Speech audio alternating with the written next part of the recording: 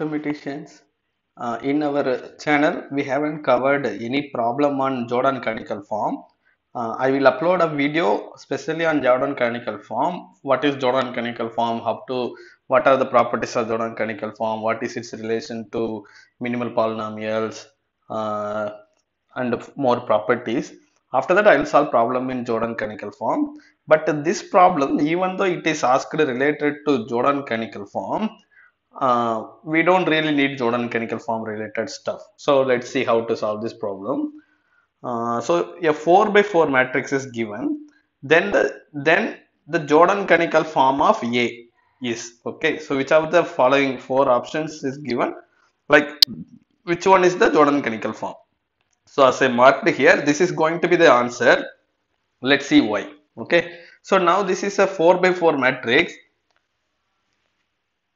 To talk about diagonalizability or Jordan canonical form, first we need to understand the eigenvalues of the matrix A. Okay, but it is a 4 by 4 matrix. How to calculate its eigenvalue?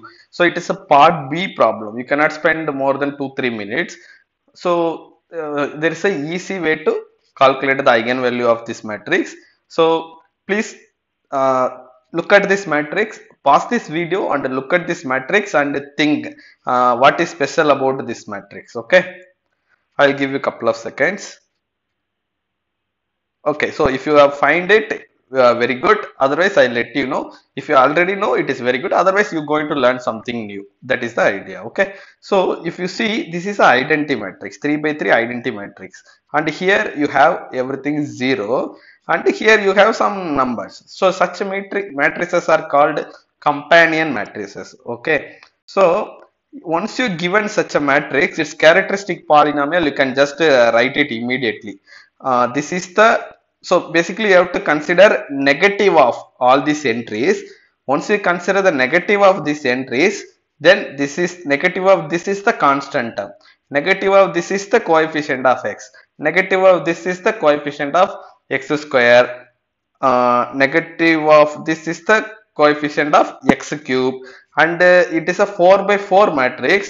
Then the characteristic polynomial should have degree 4. Then you might ask, what is the coefficient of x power 4?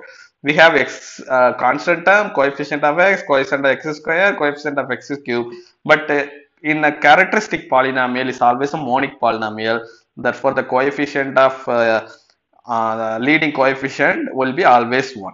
Okay. Therefore, the characteristic polynomial of this matrix can be easily computed like this. So, 4 plus 0t minus 5t square plus 0t cube plus t power 4. Okay. So, let me write here t power 4 plus, t power 4 minus 5t square plus 4. This is the characteristic polynomial of this matrix. Okay. So, in internet, check what is companion matrix. This is a very important concept. It will be very helpful for clearing, solving problems in competitive exams.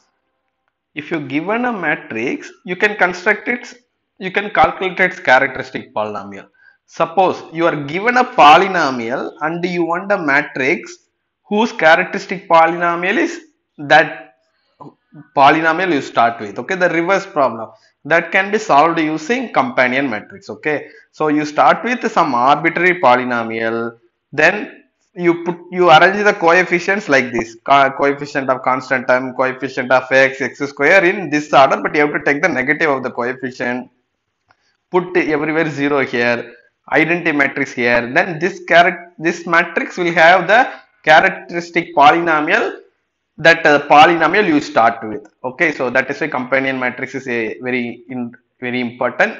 Given a matrix, you can construct given a polynomial, you can construct a matrix whose characteristic polynomial will be the matrix you start with. Okay, anyway, so let's come to this problem. So this is the characteristic polynomial. So you see all the powers are even. So whenever all the powers are even, you always make the substitution t square equal to x. So then this polynomial will be reduced to x square minus 5x plus 4. Therefore, the roots of x square minus 5x plus 4 are 1 and 4. Okay, so you can factor this as x minus 1 into x minus 4. So now you put back x equal to t square, you get a t square minus 1 into t square minus 4. Therefore, the roots of this polynomial are 1 minus 1, 2 minus 2. So if you notice, this matrix has distinct eigenvalues. Okay. So if a matrix has distinct eigenvalues, all this is a real matrix with a distinct eigenvalues in R. Therefore, this matrix is diagonalizable. Okay. So yeah, once the matrix is diagonalizable, its Jordan canonical form will be the diagonal matrix. Okay. Why is it so? If the matrix is has distinct eigenvalues, then its minimal polynomial and characteristic polynomial will be same. Okay. For example, this t plus 1 into t minus 1 into t square t minus 2. So, I mean, it is a simple exercise. You can think t plus 1 into t minus 1 into t plus 2 into t minus 2. Okay.